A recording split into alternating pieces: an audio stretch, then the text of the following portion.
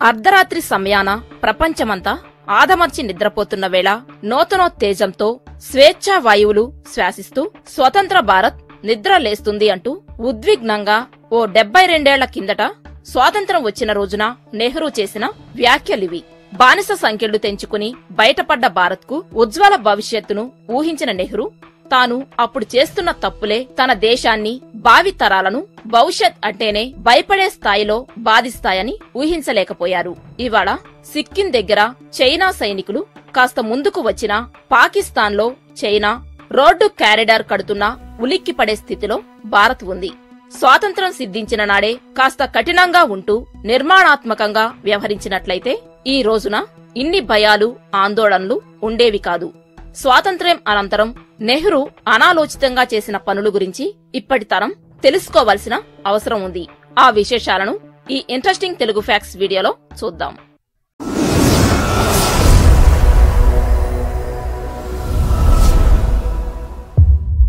స్వాతంత్ర్యం వచ్చిన 3 ఏళ్లకు అంటే 1950లో పొరుగు దేశాలతో స్నేహహస్తం పేరుతో భారత్కు చెందిన కొన్ని భూభాగాలను నెహ్రూ పొరుగు దేశాలకు దారాదత్తం చేశారు. ఈ క్రమంలోనే కోల్కతాకు 900 కిలోమీటర్ల దూరంలో సముద్రంలో ఉన్న కోకో ద్వీప సమూహాన్ని మయన్మార్కు ఫ్రెండ్షిప్ గిఫ్ట్ గా ఇచ్చారు. అలా ఎందుకు ఇవ్వాల్సి వచ్చింది అన్న నేపథ్యాన్ని పక్కన పెడితే దానివల్ల దేశానికి భవిష్యత్తులో జరిగే నష్టాన్ని జవహర్లాల్ నెహ్రూ ఊహించలేకపోయారు. మనకు తెలుగులో ఒక సామెత ఉంది, క్షేత్ర మెరిగి విత్తనం వెయ్యాలి, పాత్ర మెరిగి దానం చేయాలి. అంటే సాయం లేదా దానం చేయాలన్నా కూడా అవతల వారికి అందుకు తగిన అర్హత ఉండాలి. ఇది గ్రహించలేని నెహ్రూ మయన్మార్కు ఆ ద్వీపాన్ని దానం చేసి దాన్ని పక్కలో బల్లెంలా తయారు చేసుకున్నారు. ఇండియా నుంచి తీసుకున్న ఆ ద్వీపాన్ని మయన్మార్ తిరిగి చైనాకు లీజుకిచ్చింది. దీంతో అక్కడ పాగా వేసిన చైనా డేగ కన్నుతో ఇండియాలోని సైన్యం కదలికలను గమనిస్తోంది. మొదటి నుంచి చైనా పాలసీ ఒకటే, భారత్ను ఏకాకి చేయడం, భారత్ చుట్టూ ఉన్న దేశాలను మంచి చేసుకుని వ్యూహాత్మకంగా తమ సైనిక స్థావరాలుగా మార్చుకోవడం. దీనివల్ల ఎప్పుడైనా భవిష్యత్తులో యుద్ధం చేయాల్సిన పరిస్థితులు వస్తే భారత్ పై విజయం సాధించవచ్చు. ఇదే క్రమంలో మణిపూర్లోని కాబూ వేలిని కూడా 1961 ప్రాంతంలో మయన్మార్కు అప్పగించింది భారత ప్రభుత్వం. నిజానికి కాబూ లోయ కాశ్మీర్ కంటే ప్రపంచంలోనే అత్యంత అందంగా ఉంటుంది. ఎటు చూసినా అడవులు, సారవంతమైన భూములు, నదులతో సుసంపన్నంగా ఉంటుంది. అలాంటి ప్రాంతాన్ని తీసుకెళ్లి బర్మాలో కలిపారు. దీనితో ఎప్పటిలాగానే కాబూవేలిలో చాలా ప్రాంతాలను చైనాకు లీజుకిచ్చింది మయన్మార్.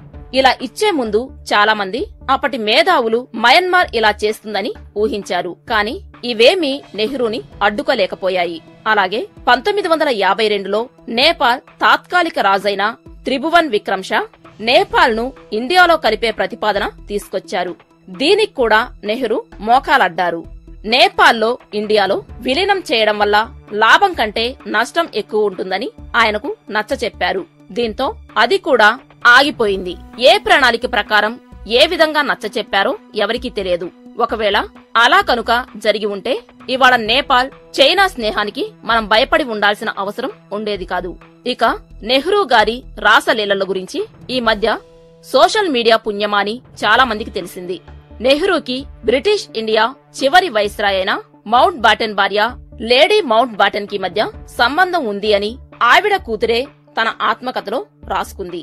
మౌంట్ బాటెన్ కూడా తన భార్య నెహ్రూతో గమనించినా చూసి చూడనట్లు ఊరుకున్నారు. ఇలా ఎందుకు ఆయన సైలెంట్ గా ఉండిపోయారు అనేది ఒక రాజకీయ రహస్యం. కొంతమంది మాత్రం తన భార్య నెహ్రూతో చనువుగా ఉంటూ తన ప్రణాళిక ప్రకారం దేశ విభజన సమయంలో మౌంట్ బాటన్ తన పనులు చేయించుకున్నట్టు కొంతమంది ఆరోపించారు. ఏదేమైనా స్త్రీలత్వం నెహ్రూకి ఉంది అనేది నిర్వివాదాంశం. ఇక ఇటీవలే మన సైన్యంపై దాడి జరిపి 40 మందిని పొట్టన పెట్టుకున్న పాకిస్తాన్ తీవ్రవాద సంస్థ నాయకుడు మసూద్ అజర్ ను అంతర్జాతీయ ఉగ్రవాదిగా ప్రకటించాలంటూ భారత్ మిగతా దేశాల కాళ్లా వేళ్లా పడుతూ ఉండడం మనకు తెలిసిందే. ఎంత చేసినా చివరి విషయంలో చైనా దానికి అడ్డుపుల్ల వేసింది. అసలు 1953లో భద్రతా మండలిలో శాశ్వత సభ్యత్వం పొందే అవకాశం భారత్కు వచ్చింది. కాని ఆ అవకాశాన్ని సద్వినియోగం చేసుకోలేని నెహ్రూ భద్రతా మండలిలోకి చైనా వెళ్లేలా పరోక్షంగా సాయం చేశారు. ఇది అజ్ఞానంతో చేసిన పని అయినా ఇప్పుడు తగిన మూల్యం చెల్లిస్తున్నారు దేశ ప్రజలు. అప్పుడు అమెరికా మద్దతు కూడా ఎంతో కొంత భారత్ వైపు ఉంది.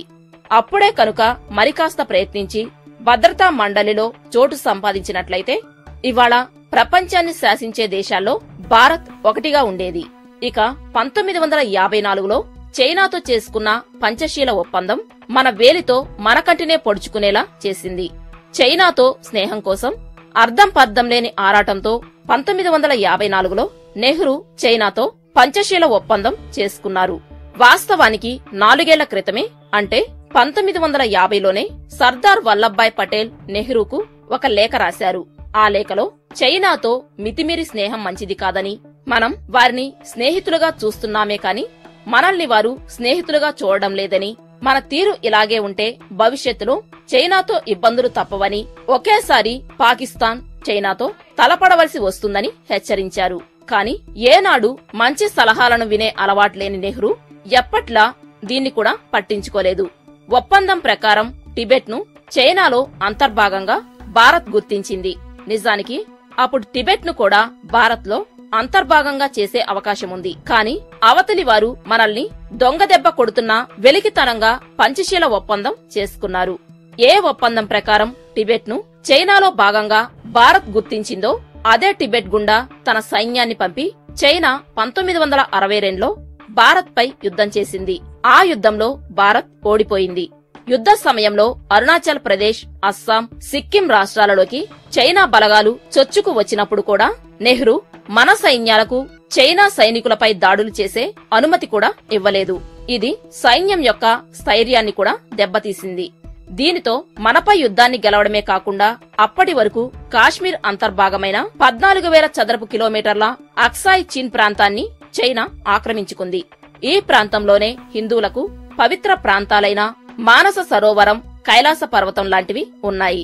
యుద్ధం తర్వాత కొన్నాళ్లకు అసలు యుద్ధం ఎందుకు ఓడిపోవలసి వచ్చిందో విచారించి నివేదిక ఇవ్వండి అంటూ lieutenant general Anderson commandant brigadier Bhagat నేతృత్వంలో ఒక కమిటీని వేశారు. ఆ కమిటీ తన నివేదికలో అప్పటి భారత ప్రధాని, రక్షణ మంత్రిల వ్యవహార తీరుతోనే ఓడిపోవాలని వచ్చినట్టుగా తెలిపారు. ఇక రాజకీయ కారణాలతో ఈ నివేదికను ఏ ప్రభుత్వం ఇప్పటి వరకు బయటపెట్టలేదు. మొత్తం మీద తాంబూలాలిచ్చేశాను, తన్నుకు చావండి అన్న చందంగా నెహ్రూ తాను చేయవలసిన తప్పులు చేసి వెళ్లిపోయారు. ఇప్పుడు బాధపడుతోంది దేశం. ఫ్రెండ్స్, ఇటువంటి వీడియోస్ మా ఛానల్లో మీరు చూడాలి అనుకుంటే మా స్టార్ రియల్ ఫ్యాక్ట్స్ ఛానల్ కు సబ్స్క్రైబ్ చేయండి. అలాగే ఈ వీడియోని లైక్ చేయడం, మీ ఫ్రెండ్స్ కి షేర్ చేయడం మర్చిపోకండి. Thank you for watching.